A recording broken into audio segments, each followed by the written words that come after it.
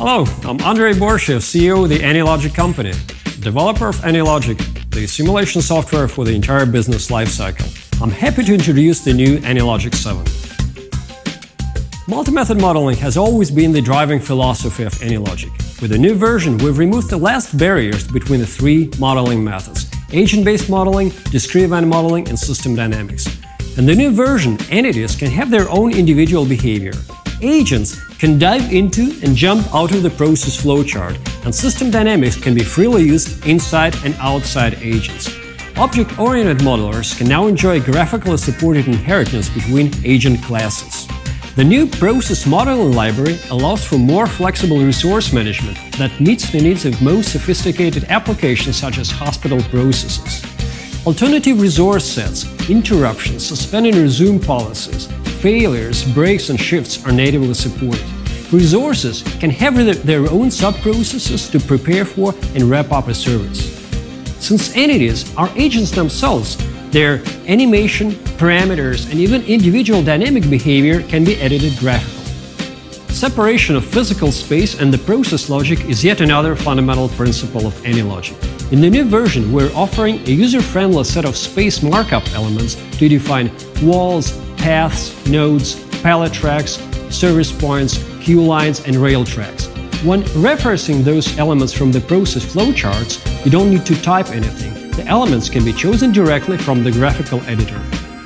With the new problem-oriented space markup, the design time of complex space-aware models, such as a pedestrian model of an airport terminal or a detailed warehouse operation model, reduces to hours, and modeling can be done almost without touching the keyboard.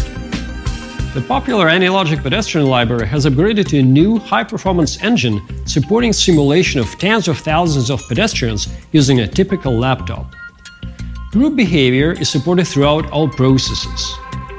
Highly accurate pedestrian modeling in AnyLogic can be combined with fast and simple discrete event simulation to create efficient models of large-scale objects such as transport terminals or shopping malls.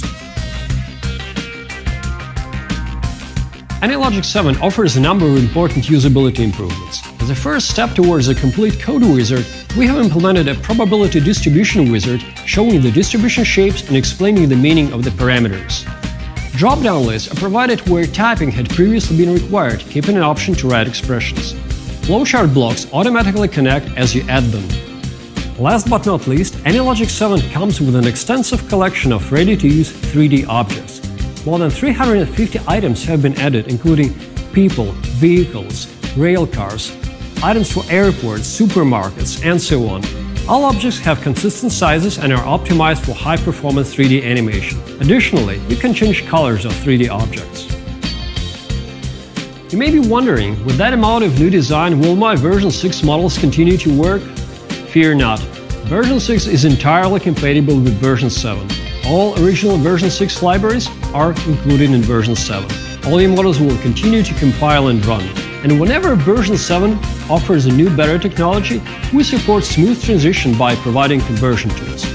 Download the new version today at anylogic.com and enjoy it. I wish you success in your modeling projects.